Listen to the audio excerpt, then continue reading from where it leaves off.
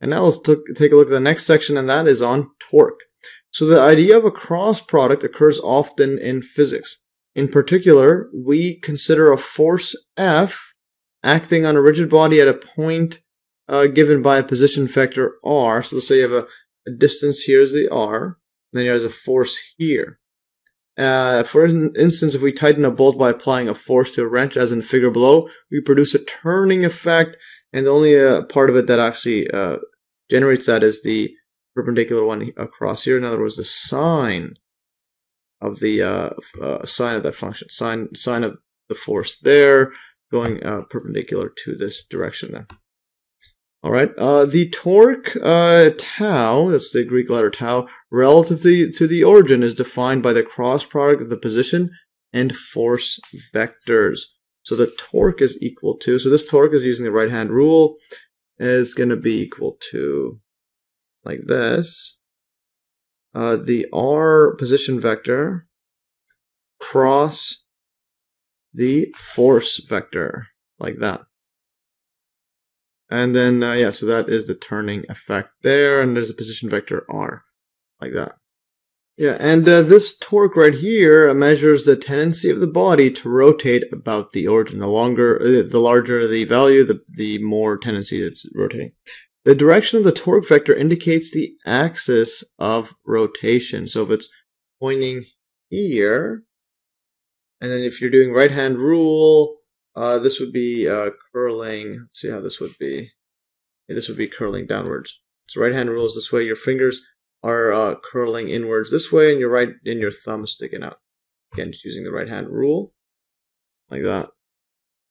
And then according to theorem 2, the magnitude of the torque vector is, and again, the absolute value or the length or the distance, or just the magnitude of the torque is equal to the magnitude of the cross product of r cross f, which equals to the magnitude of both position vector and the force vector, and then sine theta. So there's that sine theta across here, like that, pointing downwards. Yes, and where this theta is, again, the angle, where theta is the angle between the position and force vectors, like that. It's fascinating stuff. So now observe that the only component of F that can cause a rotation is the one perpendicular to R. So the only one, yeah, perpendicular to this. And that is, again, this force, the length, the magnitude of the force times by sine theta. So it's only this component right here, sine theta. It's perpendicular, like that. That's fascinating stuff here. Now let's continue further. So, and the magnitude of the torque is equal to the area of the parallelogram determined by R, position vector R, and the force vector F, again, with the, based on the, yeah, cross product is just the parallelogram of those two vectors. And now let's take a look at example 6, the last example of this video, then we'll do the exercises. So a bolt is tightened by applying a 40 Newton force to a 0.25 meter wrench, or 25 centimeters, as shown in the figure below. So here's you're tightening this one here, and you're doing, you're doing clockwise.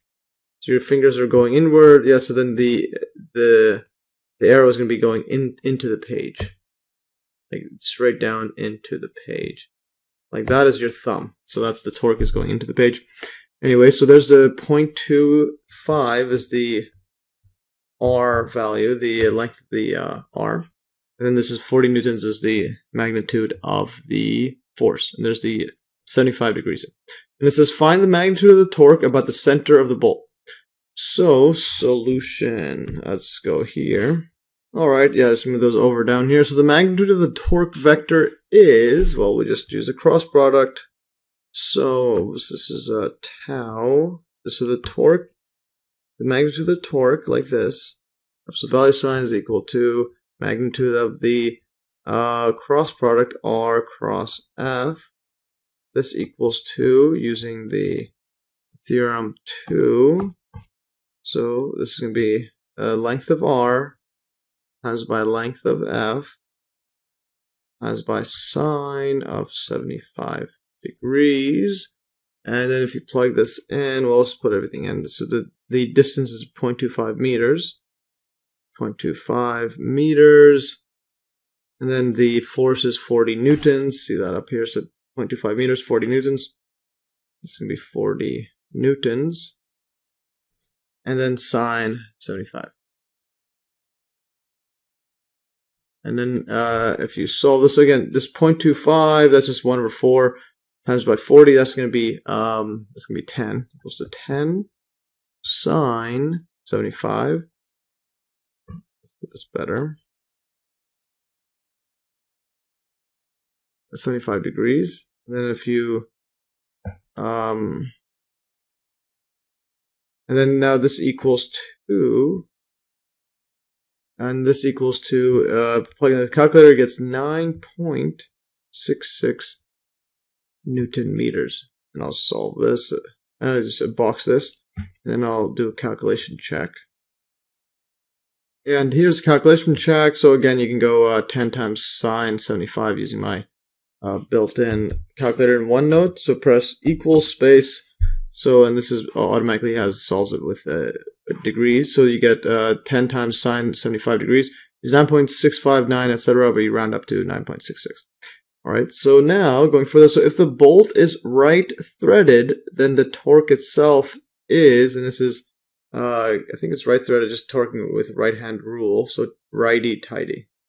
Like this. So if it's right hand is curling, if your fingers are curling in, you're going to be pointing into the page as your thumb. So if the bolt is right threaded, then the torque vector, remember the keywords, vector, not just the magnitude, this equals to, here's the torque vector, which equals to the magnitude of the torque times it by the vector going into the page n. We'll call this unit vector n.